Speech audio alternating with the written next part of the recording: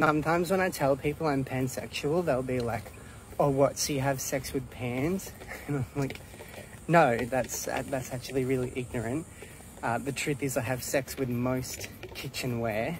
Like don't leave me alone in the room with your slow cooker, okay? Because she won't be able to resist this.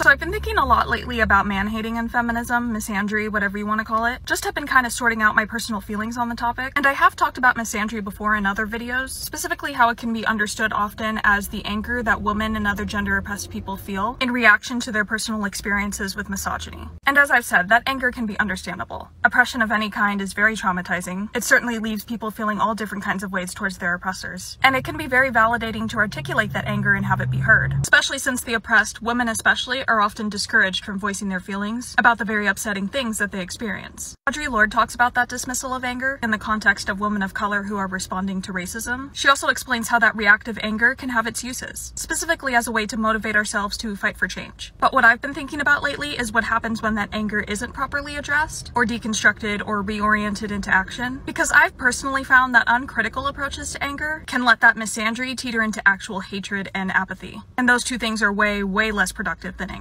The opposite, in fact, because they can lead you in a totally different direction. Most often a direction towards anti-intersectionality and transmisogyny. Because, like, if you're really dedicated to the hating all men approach, that has to be hinged on a view that sees all men as always the oppressors and all women as always the victims. Which of course goes against the intersectional framework that asks us to question those kind of dichotomies. And if you're a white feminist especially, that lack of intersectional thinking can make us ignorant to the ways in which our distrust and anger can end up actually hurting men of color. And as for the transmisogyny, again, I've talked about this before, but TERFs love misandry. They'll target new, young feminists who have a lot of anger towards men and try to turn that anger into blanket hatred towards maleness. Or, in a more roundabout way, hatred towards all those who were socialized male. That hatred is of course also applied to trans women who TERFs have categorized as socialized male alongside cis men. And I'd also argue that that anger leads to some very carceral politics as well, since feelings of contempt and apathy go very nicely with retributive forms of justice. And call me a hippie, but there's something to be said about the truly transformative and revolutionary nature of love. Basically, what I'm trying to say is that hatred towards men, misandry, can be useful and relatively harmless until it's not. And unfortunately, many feminists do let their misandry go unchecked. So that's why I tend to stay away from the I hate all men, kill all men type of vibes. I've just personally found that focusing my feelings on hating men does not serve my personal journey or my feminist politic at all. And my experiences with the man-hating feminist communities, Tumblr radfems namely, have not been good.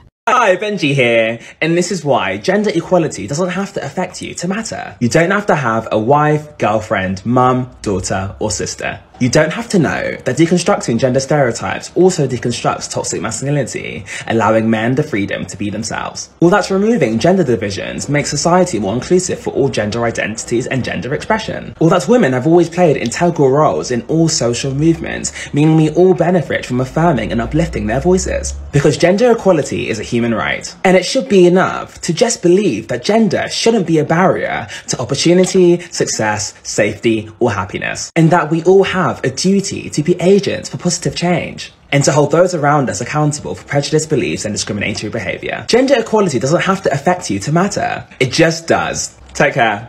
Bye. Men speak 7,000 words a day and women speak 20,000.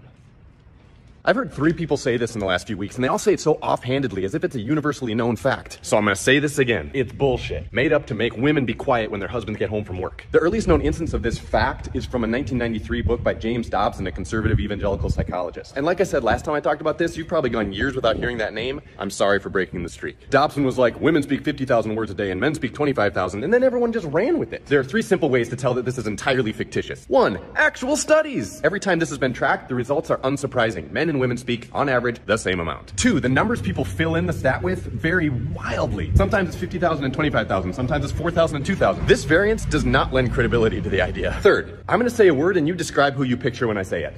Windbag. Are you picturing a woman or are you picturing a dude? Probably a dude at a county fair trying to pitch you a kitchen remodel. I think I know the answer, but I'm not gonna speak for you. We'll let your comments be the judge. 50,000 words. Oh my God.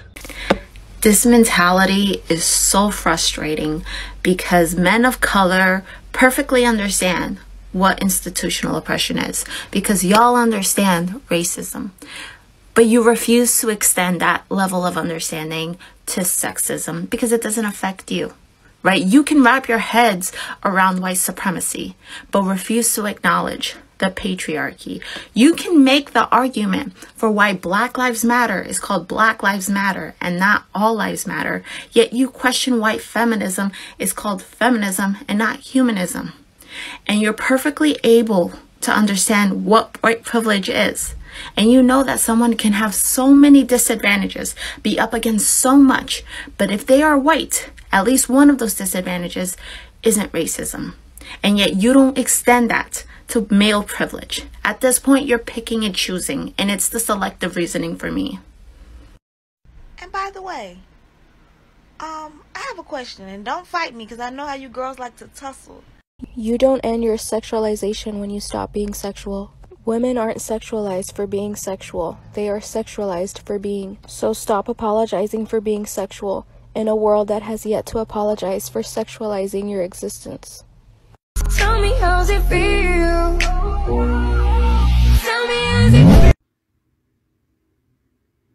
Did you ever think the media portrays you that way because that's how Eladians behave? I mean, don't get me wrong, a year ago we watched a cop kneel on a man's neck for 9 fucking minutes while all of his cop buddies sat around and watched him murder a man. And before you bad apples me, remember the phrase is one bad apple spoils the bunch. Also, isn't there some sort of statistic about police and domestic violence?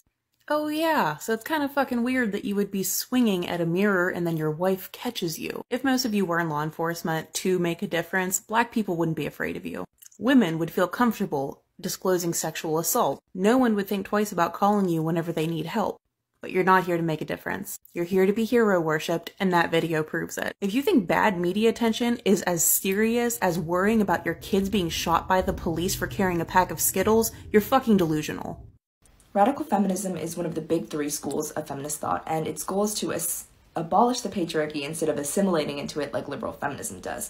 Central issues that radfems target include breaking down traditional gender roles, critiquing institutions rooted in patriarchal power, and understanding the role that prostitution under the patriarchy plays in the oppression of women. Unfortunately, radical feminism is associated with TERFs. A lot of radfems adopt bioessentialist and reductionist beliefs, which are inherently transphobic, and this trans-exclusionary radical feminism is harmful to trans women and misogyny-affected individuals as it invalidates their identity. And radfem is a form of feminism that views the patriarchy as the main form of inequality in society, but this kind of overlooks class and race. It overlooks intersectionality. And due to the lack of intersectionality within the radical feminism movement and the transphobic rhetoric and beliefs that are a part of it, I'm definitely reluctant to identify myself as a radfem. And again, feminism should be inclusive to trans people and women of color. It should be inclusive and intersectional.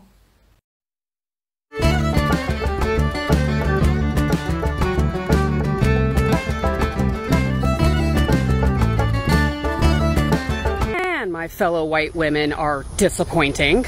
Instead of doing any research or organizing, you made merch.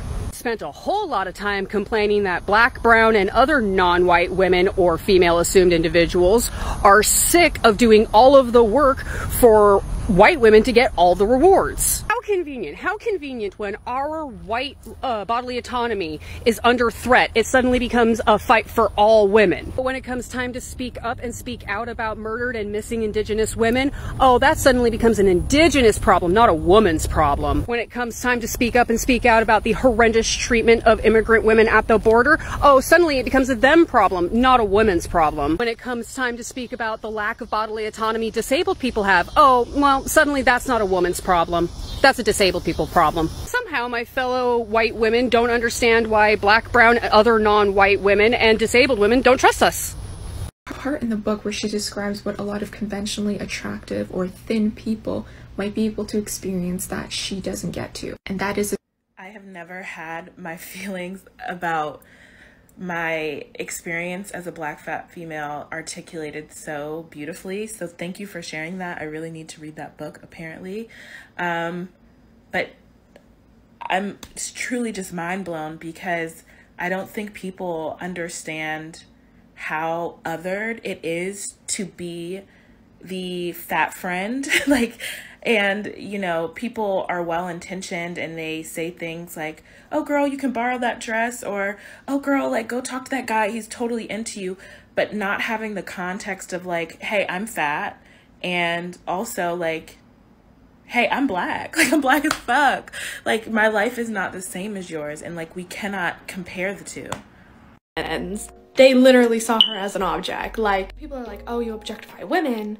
Actually, hi, my name is Mercury. I'm the trans maintenance lady. First off, that's an amazing video, and I want you to go take a look at it and really hear it. I think hearing her voice is really important, and I don't want to take away from that. But there's something also that's really important, and I've been looking for videos that can demonstrate that. And this is the smoke detector beeping in the background. A lot of people don't know where these come from. Like, why is that happening? I don't understand. Is it broken? It's actually trying to alert you to the batteries inside of it that have gone bad, probably.